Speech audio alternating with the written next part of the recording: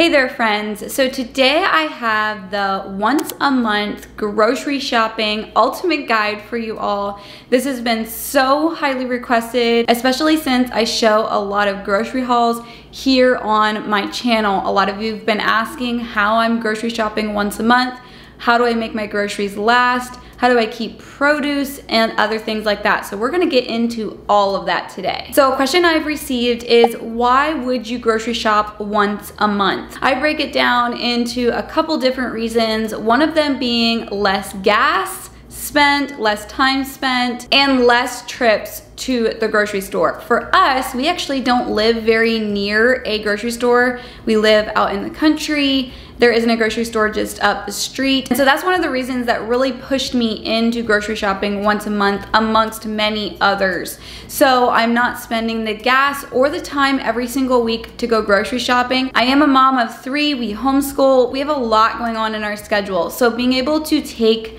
out the time that I have to take every week to go grocery shopping is huge. Along with that, I find that I spend significantly less, simply because of the age-old trick of impulse buying, the way things are advertised, or simply yourself choosing to impulse buy in that moment. I think there is so much of that that happens whenever I'm grocery shopping, and whenever I go once a month, I have a very particular list. I have particular reasons I'm gonna need those things throughout the month, and it just cuts down on a lot of that, oh look, there's our favorite this or that, or maybe even holiday sales or other things that might cause you to spend extra money that you were not planning on spending. I find that I am more purposeful in my shopping when I'm shopping once a month. I find that I make healthier choices and I'm more mindful of just the basic needs we have versus quick things that might only last for one meal or may go bad quickly. And the last biggest reason for me to do once a month grocery shopping is I have way less food waste. Way less food waste. And the reason for that being is every week when you go grocery shopping, you tend to purchase a lot of the same things. You might get lettuce every week, you may get certain vegetables and other things every week, and sometimes you put it on your list even if you don't need it, or say you bought a pack of small bell peppers the week before, you have like 2 left and you're thinking, well, I'm probably gonna need some more this next week, so I'm gonna buy an entire pack again, and those 2 that are left may get thrown away, they may never get used. So that's just one example of so many other areas in my cooking and grocery shopping that I was creating so much food waste. And also, I think sometimes we just tend to get in a rhythm with shopping every week, and we tend to not eat up the rest of whatever we purchased last week. So for those reasons, you can see why once a month grocery shopping is kind of an attractive idea. So let's go over the basics of grocery shopping once a month. Decide your goals. Maybe you want to be healthier, maybe you want to stick to a budget, maybe you want to shop locally and you just want to shop locally, and it'll help you hone in on those local stores a little more if you're just going once a month. Whatever your goal is, write them down, figure out your reason of why you want to shop once a month. After you create those goals, then decide where you want to shop once a month. And this fluctuates for me a lot depending on what I really need that month, depending on maybe what I have coming up the next month. I tend to shop in bulk. So we do have a lot of local bulk food stores. I've done a lot of that in the past, but currently I am doing a lot of shopping with Azure Standard, and that's a new one for me, and then also Costco. And whatever I can't manage between those two, sometimes I'll stop at a local grocery store or I will stop at Aldi. And I try to get it all done within a very small time period. I usually do most of my regular Costco and other shopping in one day. And then my Azure Standard order does fluctuate on when it's going to be delivered. So that may not be the exact same day, but I try to get it all very close together so I can keep a handle on keeping track of what I bought for the month. And I'll get into that as we go on. So is there any exceptions? do I never run out to the grocery store. So I do have a few exceptions. One of them being if we are invited somewhere to go for supper and I'm taking a dish, I may need a little extra something for that. Obviously events, birthday parties, barbecues, having people over, those sorts of things. And also another exception, and you can create your own exceptions, is we do a lot of things together as a family on the weekend. And one of the things we really enjoy doing is cooking. On occasion, my husband will say, hey, let's barbecue this, or let's do that. And so then we will make a special trip to the store. A lot of times we do it as a family, and it's just kind of more of an event than it is a grocery shopping trip. All right, so we're all ready to go grocery shopping for the month. What should we do before we leave to do that? So one thing that is really handy, and if you are a Costco shopper or a Sam's Club shopper, and honestly, I've been seeing them more and more at regular grocery stores, but those soft, large cooler bags, they are very handy. For myself, whenever I go to Costco, and a lot of these other stores, I'm actually driving about an hour away. And so to have all of the cooler things, the freezer things in those bags is very convenient, and I think everything stays nice and fresh. Freshness is going to be key in this video, as you will see. So making sure that everything stays nice and cool, that's important. Another thing I like to do is go through my refrigerator or maybe some other cabinets where I'll be storing the things that I'm going to be bringing home. It just cuts down on the chaos when I bring a month's worth of groceries home. It's a lot to do, a lot to put away, a lot to store correctly in a short amount of time. So I just want to be prepared and ready for that. One thing we will not be touching on in this video, and you can let me know in the comments below if you would be interested in this, is how to plan a grocery list for a month's worth of shopping. We are going to be talking more about storage today and how to make groceries last longer. I thought that was a bigger, broader range of information because everyone's grocery list is a little bit different. But if you're interested in my grocery list and how I buy things by the month, I can definitely make a video about that. So you also might be saying, I do not have room to store a month's worth of groceries. And I'm gonna give you a little bit of a challenge on that. Go through your house. I have a very good friend of mine, and you all may watch her channel. Her name is Sherilyn Gingrich. I'll leave her channel linked below. But for a time period of their life, they lived in an apartment. And she was able to convert some space in that small apartment to create food storage.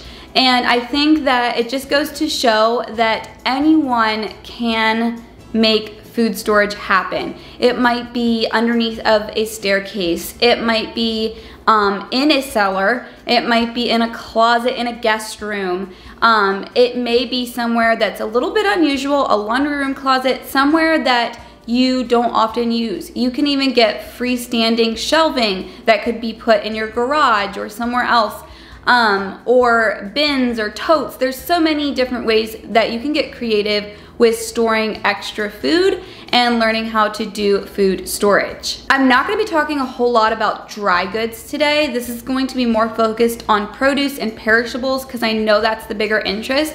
However, one thing that is worth looking up is how to store dry goods correctly so that they do last a long time.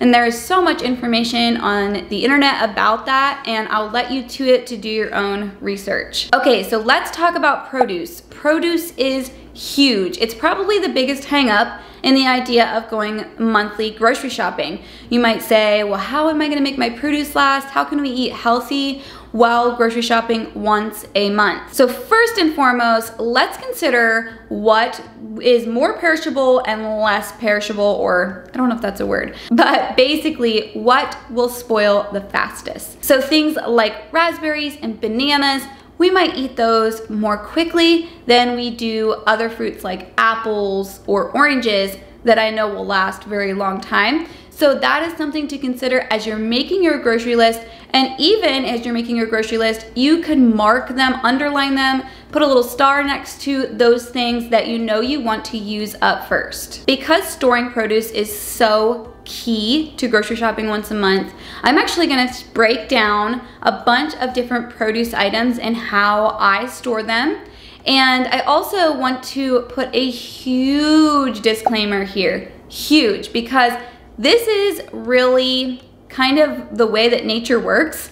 And that is, the fresher the item is when you go to store it, the longer it's going to last. So since we don't really know often when our produce was picked and how long it's been sitting in the grocery store, sometimes these methods do fail. So I wanted to make that very clear and put the disclaimer out there that your things may not last quite as long. I've had a few months where I've done these methods of storing things and stuff has gone bad at times, simply because obviously that produce was a little bit older than I thought it was when I got it at the grocery store. So when you pick your produce, definitely pick the freshest looking produce, the best looking produce, so that you know it's going to last as long as possible. Also, another disclaimer, some of these methods do use things that are disposable. And I know for some people, they just care to not use these things, and that is okay. I personally find that it's worth it to use some of the plastic and other things I'm going to be using to store some of these things so that they last longer versus using up more gas to drive to the store, using up more of my time, and also ultimately more food waste like I mentioned earlier. All right, so we're gonna start out with avocados. So whenever I started grocery shopping once a month, two of my biggest produce items that I wanted to get nailed down first, because they are things we use a lot in our house, was avocados and lettuce. So avocados are something we eat a lot, and I decided to try out two different methods to store avocados for a month. One of them was to put the whole avocado right into the freezer and freeze it. I heard that works, so I went ahead and gave it a try. And then the other way is to actually take your avocados, fill a jar with water. I personally like to use a glass jar so I can see what's going on in there. And then put the avocados in and then fill it with water.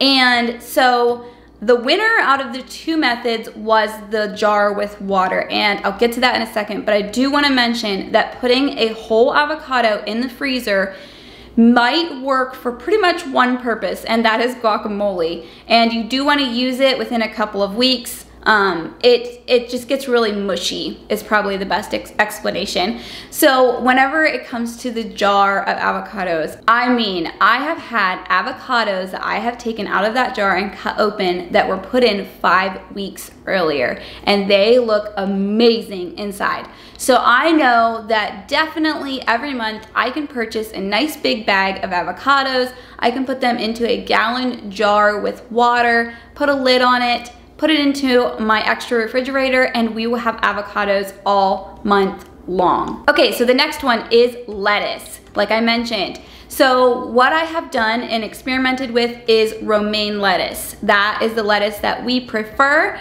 And so one of the things that I had heard works really well is to take your lettuce and wrap it in tin foil. And I know for some of you, you would care not to use tin foil, so maybe you could find an alternate method, or let us know in the comments below if you have another method of making lettuce last a long time. Now I do take each head of romaine lettuce and individually wrap them.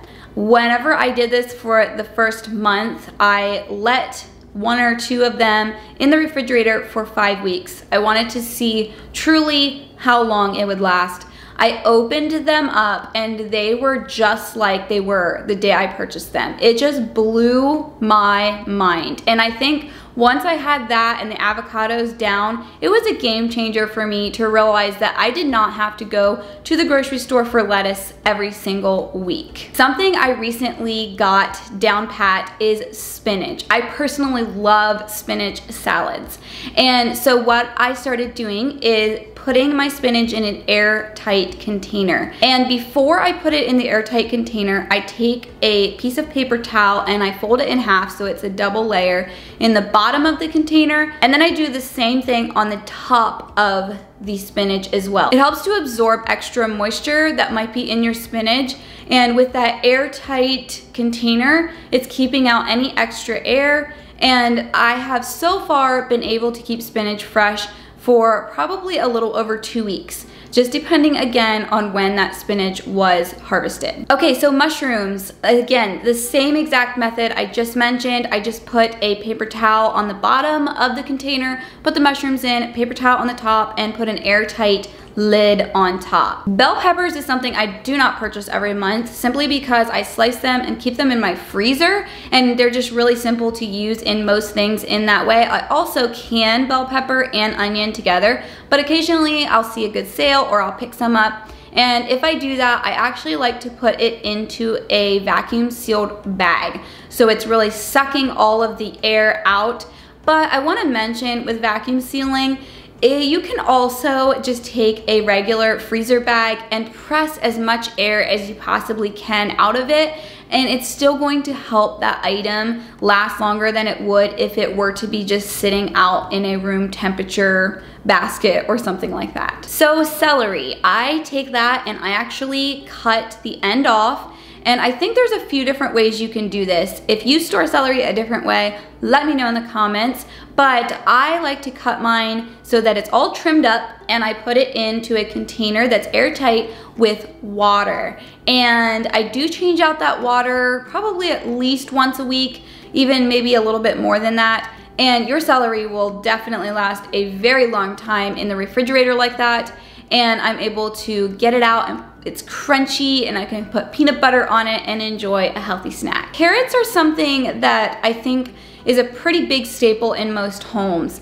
And if they are not peeled and they're just a whole carrot, I like to store them in a drawer in my refrigerator. If they come in a bag, I will often leave them in that bag as well, just kind of an added layer of protection. And I'll store them in the bottom of my refrigerator often.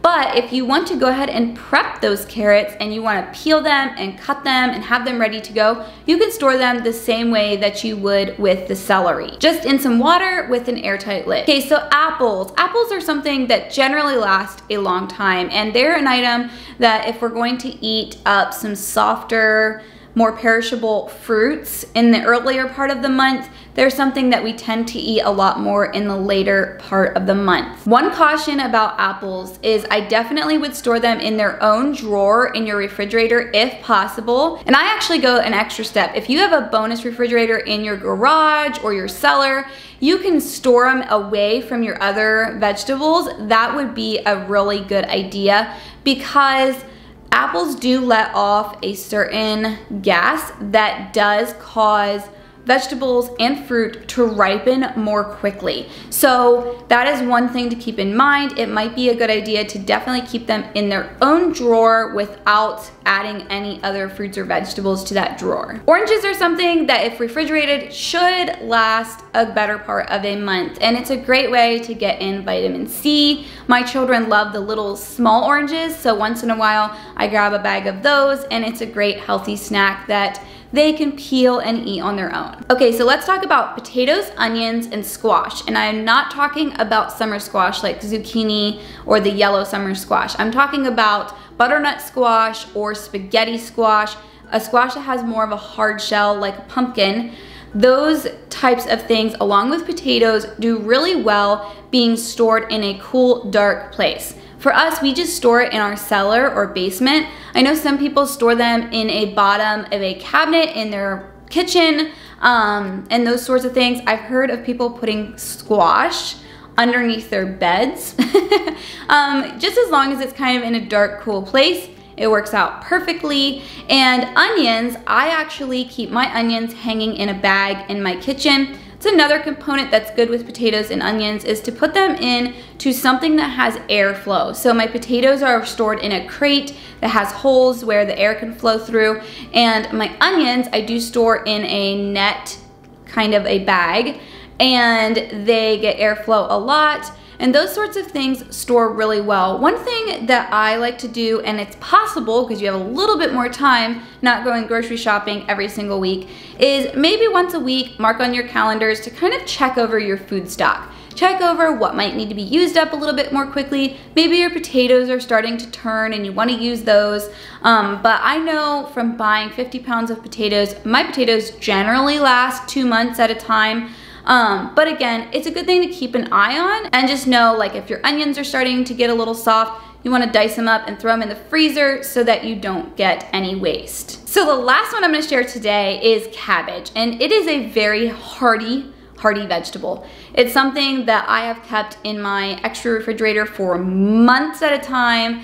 And I like to wrap mine in like a saran wrap, just something to help keep it a little airtight on the outer part of the cabbage. Quick note on the later part of the month. So obviously some of these things are only gonna last a week or two. You're not gonna have them all month. So I know that not all of you have a cellar storage like I do. I have lots of home canned things that I do in the summertime, whether it's green beans or corn or potatoes. So we obviously reach for those things when we're getting towards the end of the month and we don't have as many fresh items around the kitchen. For you that do not do home canning, it is very easy to find organic canned pears and peaches and other items that you can keep for your later in the month. You can get things like green beans that are frozen and plenty of other frozen fruits and vegetables. So one option that we like to lean into towards the end of the month is making smoothies. Whatever bananas didn't get eaten within that first week of me going grocery shopping, I throw in the freezer so we can use them in smoothies. I think by now you're probably picking up on the great amount of food that could be thrown away throughout a month that you're paying more attention to because it's what you have there.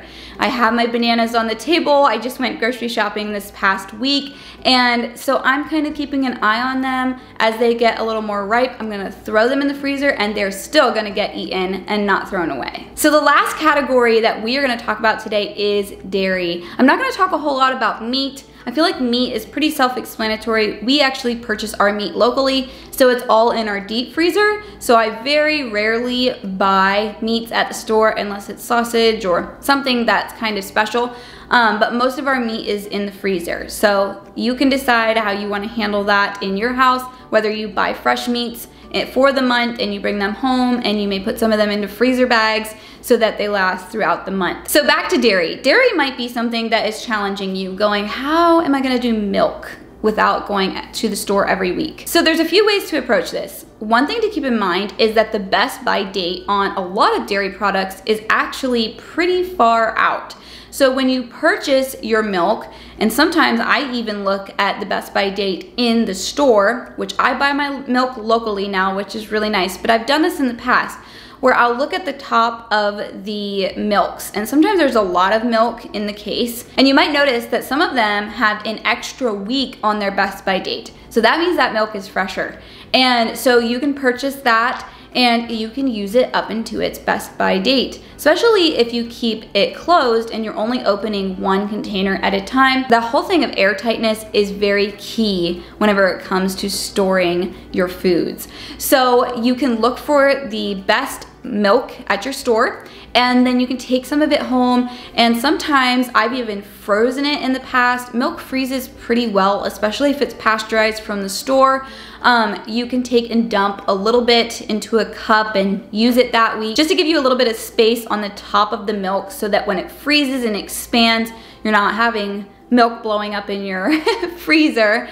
And another option, if you really don't want to freeze milk, is to try out powdered milk. I've had some pretty good experience with powdered milk in the past. So it's just dehydrated milk, and all you have to do is add some water to it, and you wanna let it get really cold in the refrigerator. It's definitely not something you wanna just mix up and drink.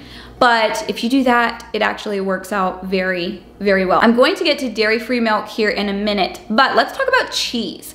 Cheese, I think for most of us, we know, but for anybody that doesn't know, cheese is something that lasts a very, very long time. And I actually tend to buy our cheese now in 5-pound blocks, and then I can shred it as I need it. I usually bring the blocks home and I cut them into 1-pound blocks, and then I vacuum seal them. But one thing to keep in mind, especially if you don't have a vacuum sealer, is to maybe look for cheese that's already vacuum sealed. I know that there's times that blocks of cheese in the store are already in a packaging that doesn't have any air in it. And so maybe if you don't have a vacuum sealer and you would rather go that route, it's going to last a good long time in your refrigerator because it's nice and tight already in that packaging. A few very cheap investments whenever it comes to cheese is a cheese slicer like this one. It's very simple. There's a little wire right there and you just run it down the block of cheese and it makes a nice slice of cheese. And also a box shredder. I have a food processor and I could shred all my cheese that way, but I like to fresh shred my cheese for the most part. I just think it melts so much nicer. And I also like to fresh slice our cheese as well. I don't do a lot of pre-slicing and pre-shredding just because the melt is so great on fresh sliced cheese. So I like to have this on hand as well to just be able to grade things quickly. Another note about cheese is that I've had cheese last months in my refrigerator being vacuum sealed. So there is times that I've even bought cheese in a 2-month chunk of whatever I think I'm going to need, and it's lasted perfectly fine. Sour cream and cream cheese. Both of these things, for the most part, I'm gonna say I've never purchased cream cheese or sour cream directly from the store that has not had a month's best by date out. So the date on it is a month away. So I know that my cream cheese and sour cream is gonna be perfectly fine all month long, and it works out great to just purchase 1 month at a time. Heavy cream is also that way. A lot of times I purchase heavy cream and the best by date is 2, 3, 4 weeks away. So I know that especially if I don't open it right away, it will last a nice long time in my refrigerator. For this reason, you may want to purchase heavy cream in smaller containers just because it's got that seal, again with the airtight, and it's going to last longer as you open up the smaller containers versus one large container. Take that mindset with other things that you might be purchasing for the month. It might be better to purchase smaller groupings of things than one huge amount if you don't have a way to store it correctly. Okay, so let's talk about nut milk. So I drink a lot of nut milk, and through this whole entire learning process of shopping once a month, I've learned that a lot of nut milks are also best by dated a month away. So you could purchase 1 month's worth of nut milk if you drink almond milk or coconut milk or something like that. But for myself, I have just started keeping those things on hand. Almonds, cashews, the things that I want to make milk out of, and then I just make it as I want it. It's very simple. If you have a blender, you can make nut milk at home. It's very, very easy. Even if you don't have cheesecloth, you can use a t-shirt, a clean t-shirt, to strain out your nut milk so that you have fresh homemade nut milk whenever you want to make it at home. So since nuts store a very long time in the freezer, I just keep mine in the freezer, pull them out whenever I want to make nut milk, and I go ahead and do that. So I know this was all probably a lot of information. I don't even know how long this video is going to be. I'm assuming it's going to be a little bit longer than my usual videos, but it is such helpful information if you're really serious about wanting to start shopping once a month. These are things that I've had to do a lot of learning on my own, and obviously I did not talk about every possible thing that's in a grocery store, but we can talk more in the comments. If you have tips and tricks on how to store certain things that maybe I didn't talk about, or another idea of how to store something I did talk about, let me know in the comments. I would really love for this to be a great resource video for people that are trying to find the tips and tricks when it comes to shopping once a month. I know whenever I went looking for a lot of this information, I really had to experiment myself and couldn't find a lot of resource on this. So I wanted to share what I've learned so far. I will be sharing a lot more of what I'm learning over the next couple of months as I share once a month grocery hauls, because I'll be doing that as well. And I know that you all will appreciate that because I've had so many questions about how to store this or that for a whole month. I hope this gives you a starting point, and if you're just starting into doing once a month shopping, I hope that it goes really well for you. And if you want to leave comments in this video, I will do my very best to respond to them as quickly as I can.